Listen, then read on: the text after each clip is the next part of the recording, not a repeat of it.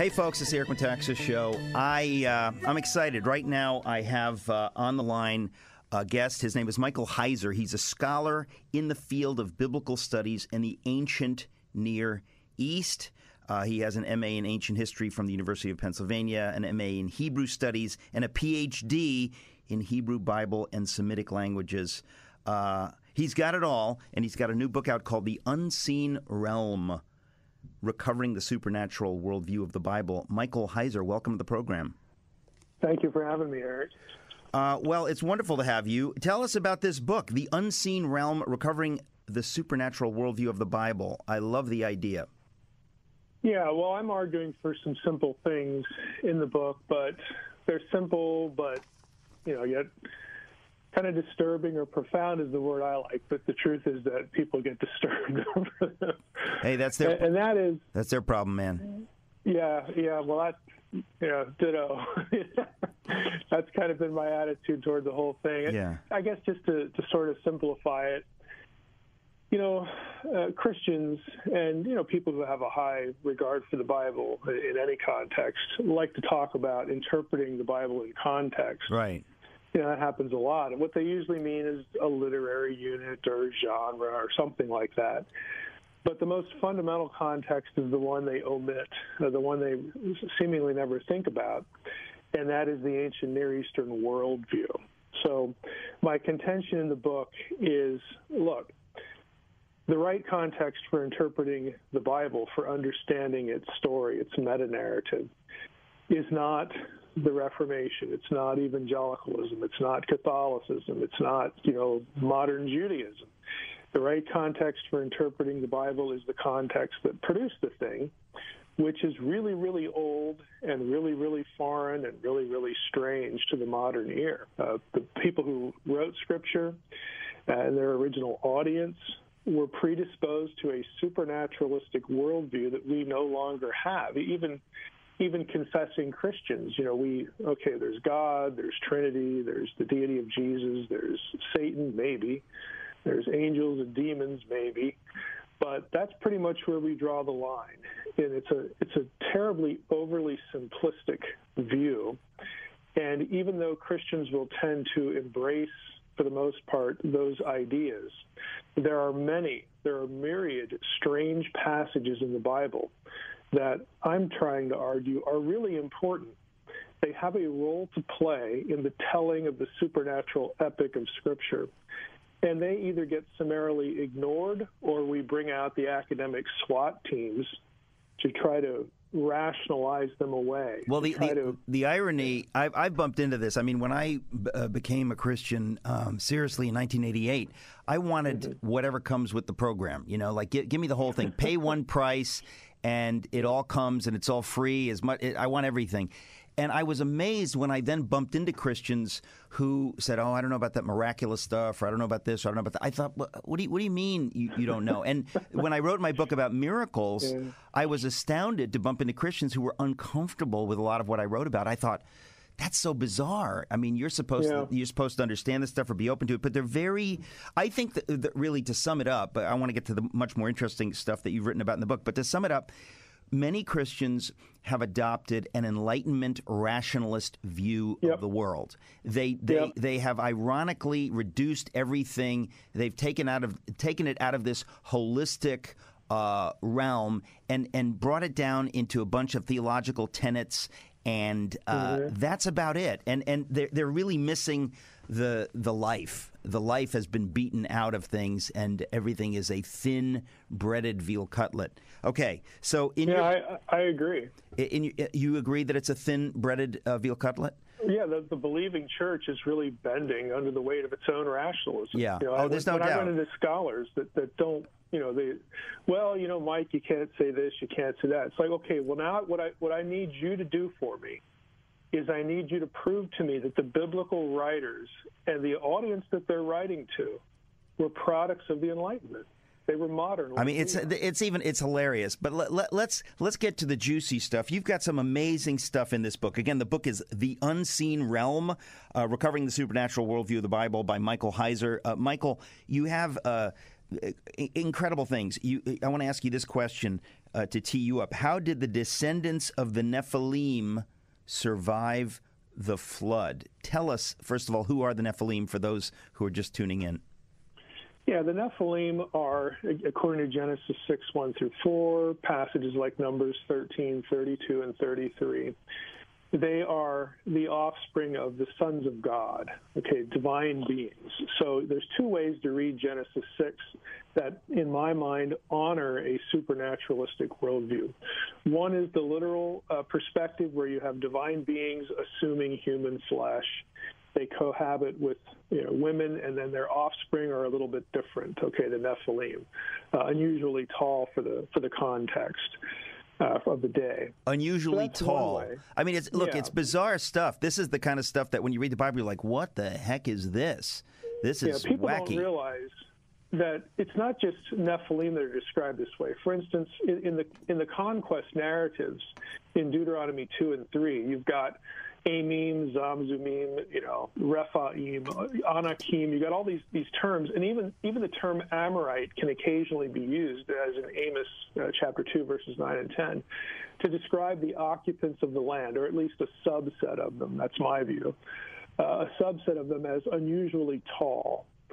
Taller than the average, person. We can get into how tall I think they were if we want to, but the second way to look at this is that if you think back to the Abraham and Sarah story, when Israel is started as a people, there's some sort of supernatural intervention. God enables Sarah to have a child when she's barren and well past age.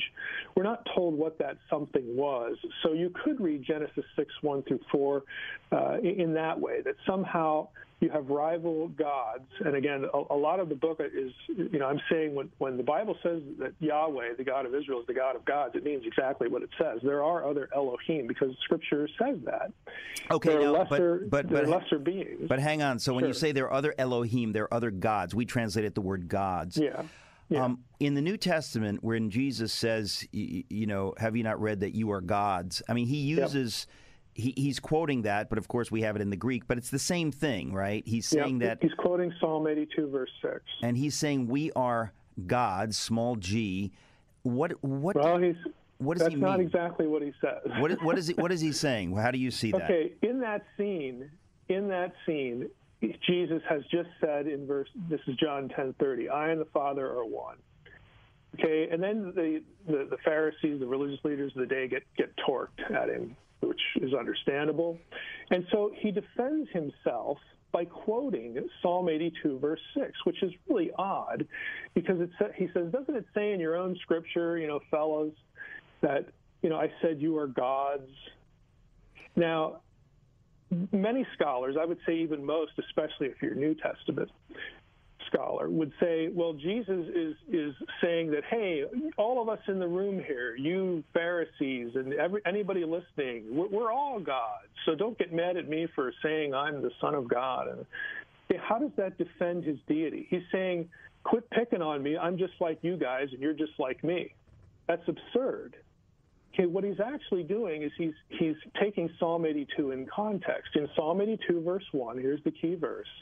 It says, Elohim nitzav ba'adat el.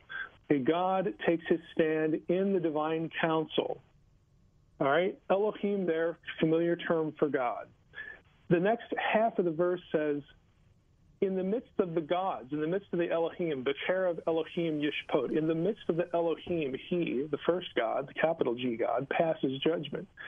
Now, right there you have plural Elohim. You get down to verse 6 in the same psalm, and what do we see? We see God, the speaker of verse 1, saying to the group, I said, you are Elohim, you are gods, all of you, sons of the Most High. Now, unless there's another Most High running around in the Old Testament other than Yahweh, what we have here is Elohim and sons of God being equated. Sons of God are Elohim. These are divine beings. It creeps us out because we are trained as Westerners. But wait a minute. I'm confused. So we are, because of God, we are gods. I mean, is that roughly? We're not talking about theosis here.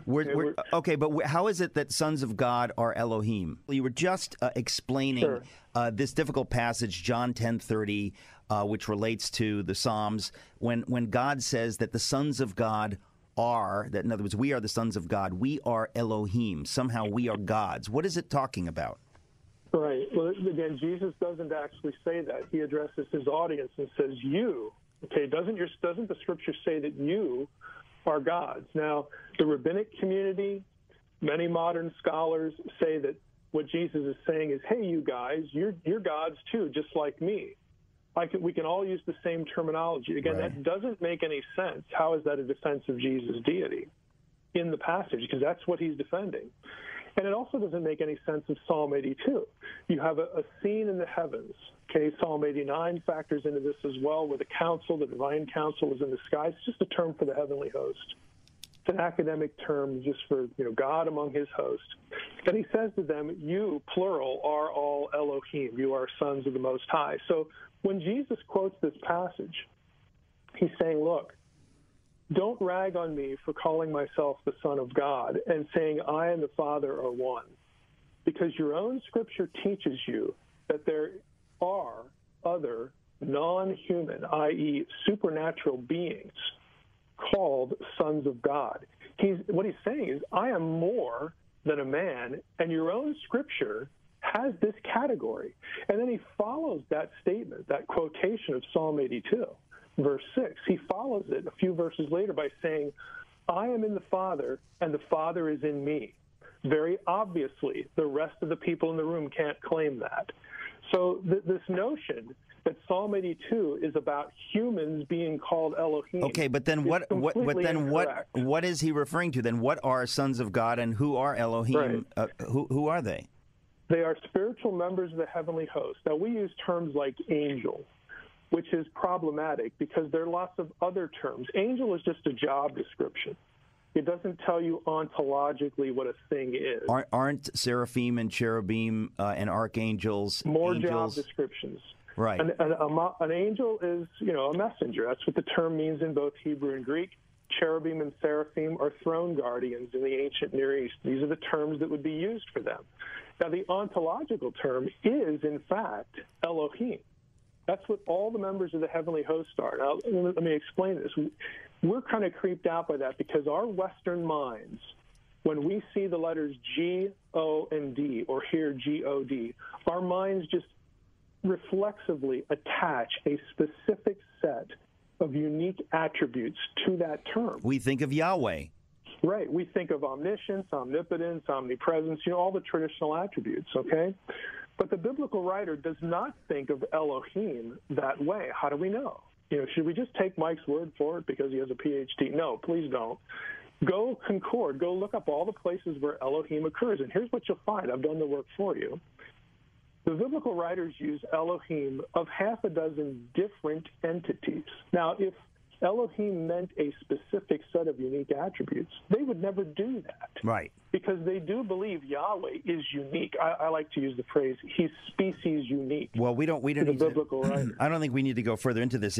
I finally understand it, and I think this is extraordinary. I want to ask you another provocative question, because this is what your book is about, this wonderful stuff. Why was Eve not surprised when the serpent spoke to her? Yeah, this goes back into what Eden really was in the ancient Israelite mind. There's a reason, for instance, that Eden is described as a lush garden. That's the description we typically think of, Genesis 3. But it's also described as a cosmic mountain in Ezekiel 28. Why garden? Why mountain? And Ezekiel also calls it a garden. Why do you have these two things? Because in the ancient Near Eastern mind, this is where gods dwelled. This was sacred, special place. The gods, of course, dwell in the best places. They dwell in paradise, not like us that are subsisting just to get by day. They dwell in mountains because they're remote. They're transcendent. That's different. That's away from humans, those icky humans, okay? This was the concept that the dwelling place of God was a unique, special place described as a lush garden or mountains. It's just stock vocabulary. Right.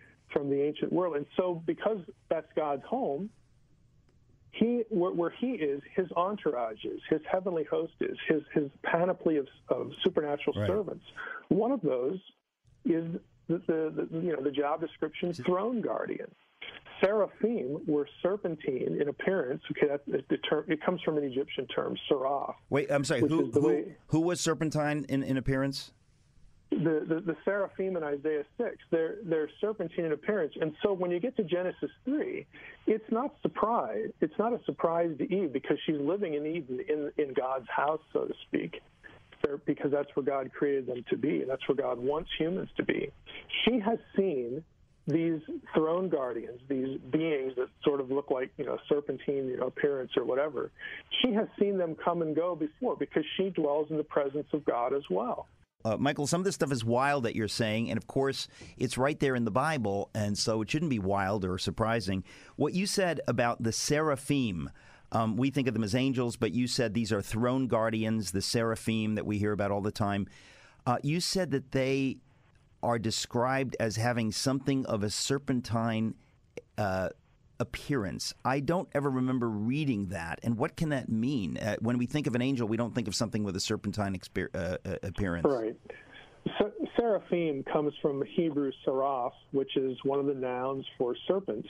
And in Isaiah 6, again, I'm getting back to the Genesis 3 thing, why a serpent? Again, and the short answer is because that's what throne guardians, that's one of the ways you would describe a divine throne guardian. And Eve has seen these guys before. That's why she's not surprised. This isn't her first time seeing one, because she lives there with God. Now, back to Isaiah 6, the vocabulary Isaiah uses, that he chooses, seraphim, not only in Hebrew can mean serpent, seraph, but it comes from an Egyptian term, seraph, which is sort of this cobra-like appearance. This is one of the ways that Egyptians, in their culture, described the guardians of Pharaoh. The Pharaoh was viewed as a god on earth, and so in the iconography, there will be instances where his throne guardians, he's guarded by supernatural beings, and this is the way they're portrayed. So it's stock vocabulary. What we need to do is we need to think of Eden as God's house or his temple, the place where he is. And he's there with his entourage, part of which are these throne guardians. And this, again, according to the vocabulary of Genesis 3, the term there is nachash, which means, again, snake. That's the most obvious way to translate it. But interestingly enough, there are two other ways you could translate it without, geeking out on the Hebrew grammar here. Ha-nakash, definite article plus noun, serpent. That's easy. If, however, nakash is coming from a verb, it means the one who dispenses divine knowledge. And the serpent in the story certainly does that. You could also translate it as the shining one, if we take it as an adjective. I personally think that all of those things are going on. We have a luminous being. This is the stock way that a divine being is described throughout the Bible. He's certainly dispensing divine knowledge. And if we're, picking up on the etymology, or at least the iconography, some of the familiar features of how divine throne guardians were described elsewhere in the Bible, then that would explain the appearance of a snake. I mean, ancient people weren't stupid. They know that snakes don't talk.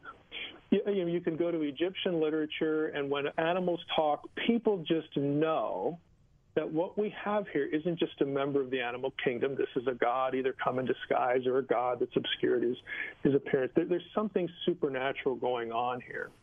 And so in the book, I talk about we need to get away from this notion, this overly literalistic notion, that we have a member of the animal kingdom here and it once had legs and God curses it and its legs go away.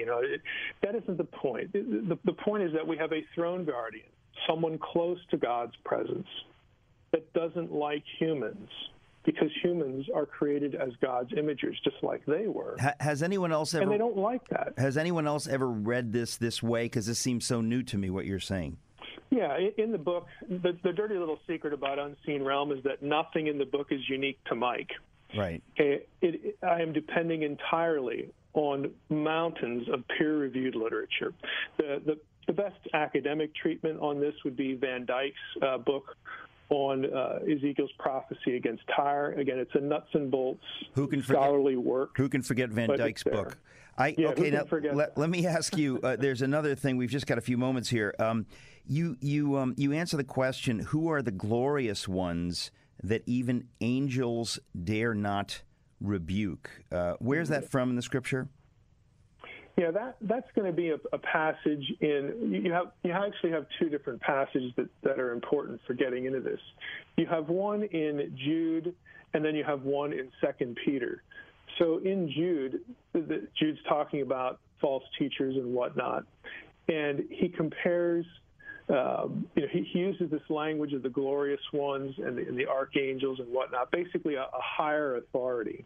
So if you compare 2 Peter 2 and Jude's only one chapter, but if you look at the treatment of false teachers there, you have this link between archangel terminology, Michael is the example in Jude, and the quote, celestial ones, the glorious ones. So what these passages show us is that there's a hierarchical differentiation in the unseen realm that we sort of forget about and don't really understand. Right. I personally think celestial ones does refer to if you're getting into attributes, something more powerful than a mere angel, either in terms of status. Would the term Elohim fit there? In other words, are they described as Elohim?